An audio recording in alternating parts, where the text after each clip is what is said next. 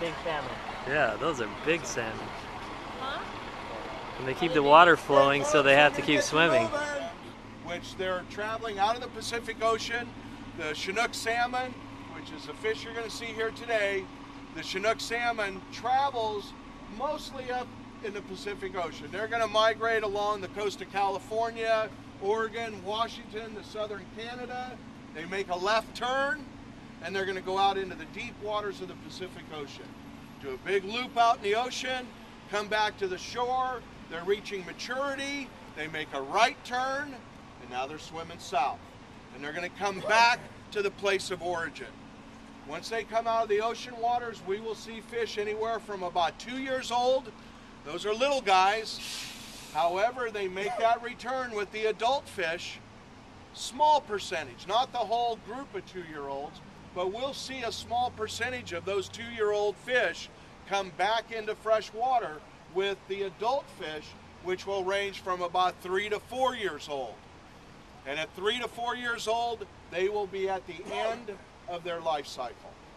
Once they come back into fresh water, they will stop feeding. And because they stop feeding, they die. They just simply die of starvation.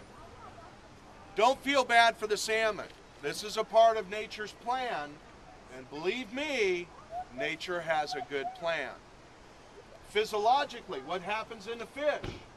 As they're coming back into the freshwater system and they get into that mode, they're no longer feeding, then inside the body of the female fish, her internal organs, her internal digestive system just simply shrinks, it atrophies to nothing. This leaves a cavity in the body for her to grow and develop anywhere from 3,000 to 5,000 eggs. So again, the fact that they're not feeding actually serves a physiological purpose in the body of the fish so that she can grow and carry this high number of eggs. Male fish, same thing will occur. The internal digestive system starts to atrophy and he will grow and develop large milk sacs to be able to fertilize the eggs. So again, don't feel bad for the salmon. They are at the end of their life cycle. Even the little 2-year-old fish that makes his journey to come back in, once they enter fresh water, they stop feeding, they will die just like the 4-year-old fish. So again, that's a part of nature's plan. Everybody likes to get out a little bit. So you have a little fun, and now you're on that journey. Well, as soon as you come under the Golden Gate, you get through San Francisco Bay, you're now going to start to enter into the estuary and up into that delta area, and you're now going to go from saltwater to freshwater. When they get into the freshwater system of the delta, it's going to be a little confusing. There are multiple river systems that discharge via the 2 main courses of the Sacramento and San Joaquin River into the delta. So you've got this great mixture of different river systems' water. So they kind of have to get in there and navigate around a little bit, get honed in on their water, and once they get honed in on they follow it. Just like a dog would follow a scent, they will follow their water. So they'll know to enter the Sacramento River, swim up the Sacramento River to reach the mouth of the Feather River, and then that's where I need to go. So very important that we use only raw Feather River water throughout the hatchery facility. Not only to attract the fish in, but also to incubate our eggs in and to raise our fry in so they have that imprint to the chemistry of this water and know how to return when they come back to end their life cycle.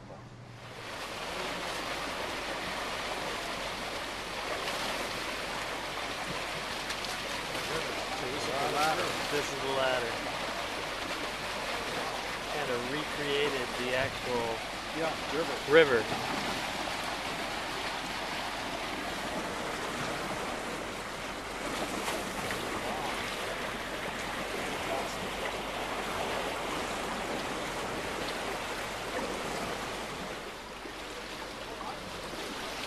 Those fish look like they're probably 40 pounds a piece. when that fish dies naturally on the river, you certainly don't want to pick it up and eat it. Okay. What we're doing is we're taking this fish, they're right at the end of life cycle, they're ripe and ready to spawn. We kill the fish, and then the fish that will go for public consumption will be put on ice in that truck. Folks, just keep kind of working your way down. We can get everybody up to the windows here. That is neat. It's all fish eggs right there in that bucket. They're virtually ready to die. They generally will die within hours to maybe just a day or so after they've spawned. So what we're doing is we've got fish out the gap, far left, inside the building, you can see a large trap.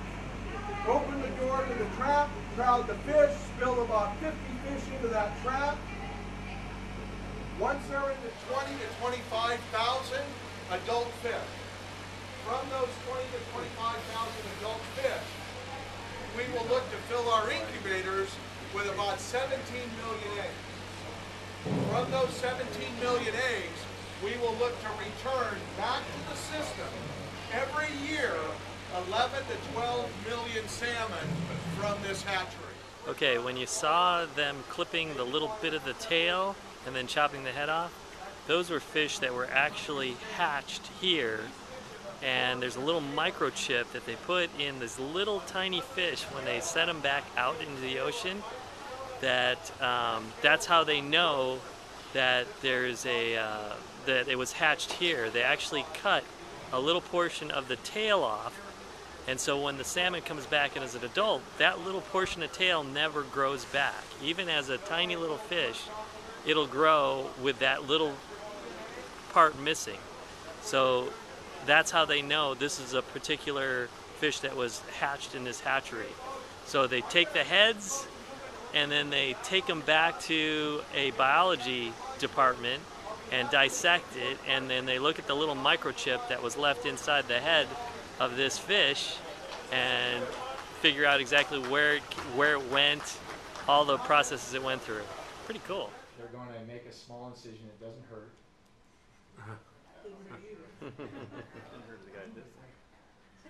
And they're going to be installing, this first thing is called a pit tag. That's a pit tag that goes in, and so it just kind of identifies Harry, Jane, Bill, Joe.